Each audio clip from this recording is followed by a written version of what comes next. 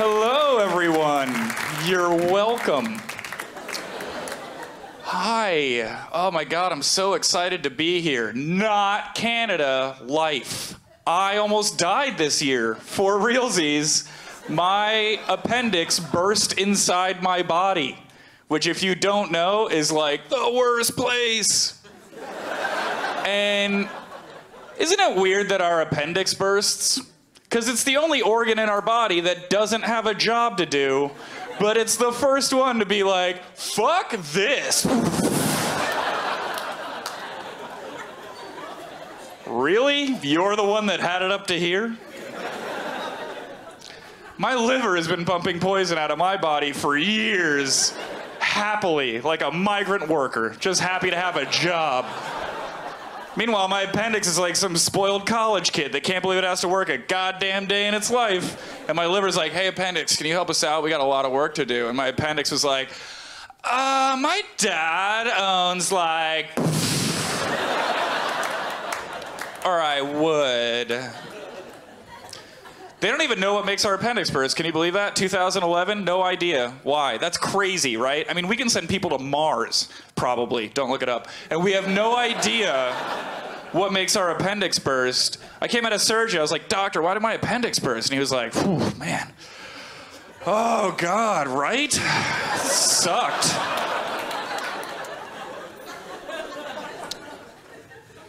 Seven days in the hospital, emergency surgery, no health insurance. You don't even know what that's like. That's when you have to pay for it. Guess how much? $45,000. Yeah, and you find out when you get a bill in the mail for $45,000. That's when you know. In the mail, by the way, with the other mail. Like it's just more mail.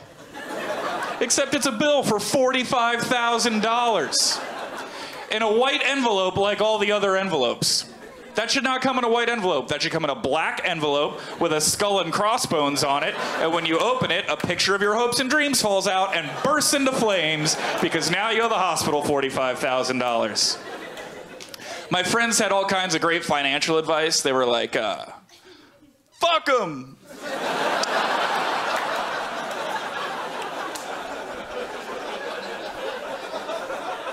Which is a great idea, so I looked it up, but in some, you know, they were like, what are they gonna do, put your appendix back in? You know? Good point. I looked it up, some countries, they do. I'm just kidding, but whatever country you just thought of, you're racist. Oh, we just learned a little bit about ourselves on that one, didn't we? So, but I'm doing the right thing, because they saved my life. That's the second time that's happened. I'm doing the right thing because they saved my life and I'm paying them back $20 a month. So if they ever want to see all their money, they just have to make sure I live to be 657 years old. So balls in your court, Beth Israel Hospital. Let's do this. I'm ready to live forever. I recently dated a model. Since you brought it up, I guess we'll talk about it. And I don't bring it up to sound obnoxious. I don't bring it up to say it was awesome. It was not awesome. It stunk, and I'll tell you why. Models are skinny, and that's not what I like. Ever since I was 10, I like when you can squeeze stuff on a lady. I like squeezing all your stuff, you know what I mean? Like, even if you got, like, a soft head, I'll take it. I just want to squeeze something. This girl had no squeezins. Maybe think of all the girls I dated the last 10 years. Normal-sized girls, pretty girls, every single one of them at some point complain that they're fat, right? At some point, a girl looks in the mirror and she's like, oh my God, these pants make me look fat. Or like, oh my God, this song makes me look fat, or whatever. And I spent 10 years of my life in relationships like, you're crazy, there's no way you could be fat. And then I dated this model, and it turns out, they were all fat. Every single one of those girls was totally fat. They were so fat, it was disgusting. Because in their heads, they're comparing themselves to models. Of course you're fat compared to a model. Everybody is. Here's the good news. Dudes don't give a shit about models. We don't compare you to models. You know what dudes compare you to? Dudes. And if you don't have a dick, you're not fat. Ever. That's our rule. Did you know that? If you take your shirt off and you have tits, we're like, well, look at this skinny little lady over here. Somebody could use a second lunch, and I'm buying. Baby Got Back should be my favorite song, right? You know Baby Got Back. You guys got that here, right? It's about big butts. Here's the problem. Sir Mix-a-Lot, who's not even really a knight, is all, white boys don't like fat butts, or whatever. And I was 10 when that came out, and I was like, excuse me, Sir Mix-a-Lot, but I happen to love fat butts, and I don't even know what they're for yet, but I know I want it fat. And it turns out it's so they can sit on your face, but I didn't know that when I was 10 years old. But if you had told me that, I would have been like, well, that makes sense. Who wants a bony butt on their face? I want a butt feels like donuts. When's DuckTales on? I'm 10.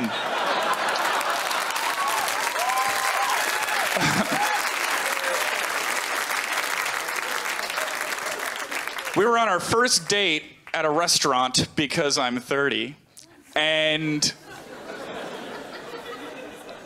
she's telling me about her gay friend, Gary. She's like, you know, Gary feels bad for straight guys like you because 80% of the male nerve endings for sexual pleasure are in the asshole. And I was like, I don't care. I've been doing great with that other 20%. Good talk, though. That was a good talk. That's a weird thing to say at dinner. Pass the salt is something you say at dinner. What she said sounds like something you save for later when you're gonna try something weird on somebody's butt that they don't wanna do, and you're trying to make it sound awesome. But she said it at 8. So now I'm looking out for it for 4 hours. You're not gonna get me now. You cock-blocked your own weird butt shit.